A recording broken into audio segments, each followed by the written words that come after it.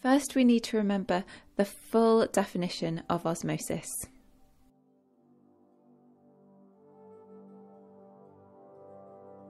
Osmosis is the movement of water molecules from an area of higher water potential to an area of lower water potential across a partially permeable membrane.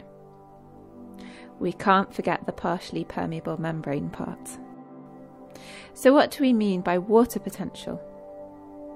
Well, if we had a scale of water potential, the highest possible water potential value of a solution is 0, which would be pure water.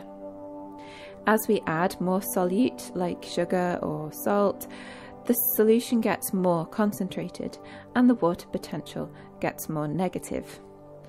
Basically, the higher the water potential of a solution, the more watery it is. Okay, but what do we mean by a partially permeable membrane? This is a membrane barrier which allows water to pass through it, but not the solute. Here, the blue water molecules can get through the gaps in the membrane, but the dissolved orange glucose molecules are too large. Osmosis, like diffusion, is a passive process. It does not require energy input, as it relies on the constant random movement of water molecules.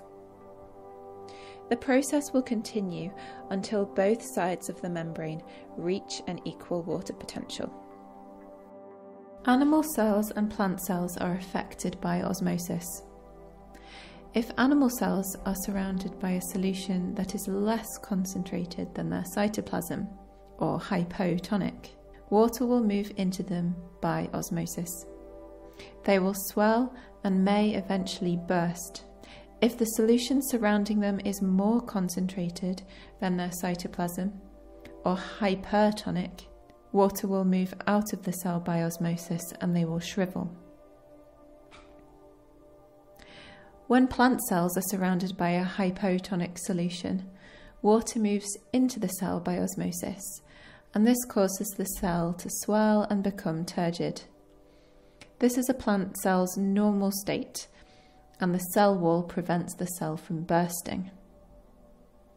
In a solution of equal concentration to the cytoplasm, which is isotonic, there will be no net movement of water, and the cells may be a bit flaccid, and the plant may start to wilt.